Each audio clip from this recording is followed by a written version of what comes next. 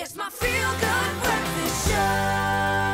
Welcome back. We're live, large and in charge on your feel-good breakfast show Expresso on SABC3. Now, we know that gaming in recent times has become a lot more than just a hobby. It can be a passion and sometimes even a career path. And in fact, eSports in South Africa has grown at quite a tremendous rate in the past year. And we're also lucky enough to be joined by two of its finest right here on the couch. We welcome eSports personality. Yes, can we call you that, Gareth?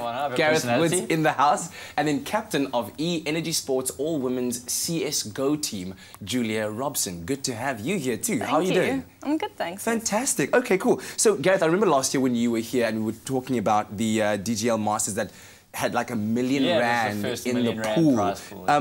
How's eSports grown in South Africa since then? Well, I mean, just from a prize pool perspective, there are now a couple of tournaments that are boasting massive prize monies. I mean, the Medal State came out with a $2 million rand prize pool just for CSGO. ESL have joined in South Africa now. They've got a $2 million prize pool.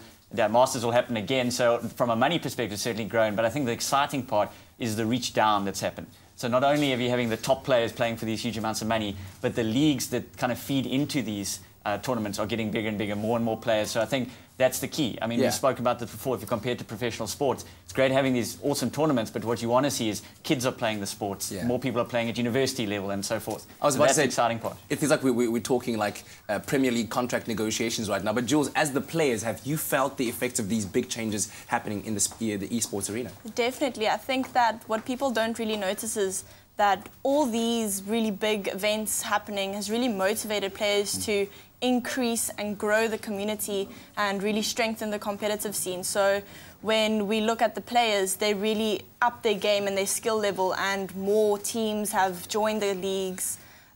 You've seen female teams come out and they've also started growing out and getting into the esports leagues. And that's what I want to tap into where it comes to your experience, that in a world where gaming is usually known as something that's done by boys or guys, what words of encouragement or advice do you have for women out there to really get into the gaming scene, refine their craft? I know that one thing I'd say is like start playing FIFA with your boyfriend. That's going to start you off pretty well. Well, it really depends on what you want to achieve. So if you want to be more of a casual gamer, then just get onto a game that you love, have fun, just put in some hours in it.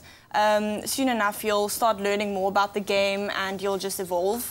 But when you want to become more of a professional player, if you're looking into the esports scene, if you're looking to become a little bit more professional, or you know a bit of a game already, just find a game that you love and then learn the different skills from it, gain some more game knowledge, and then just improve. Just play a lot more, play a bit more competitively, and absolutely. Well, I'm hoping that they'll take a lot of encouragement from that, and I can't wait to see.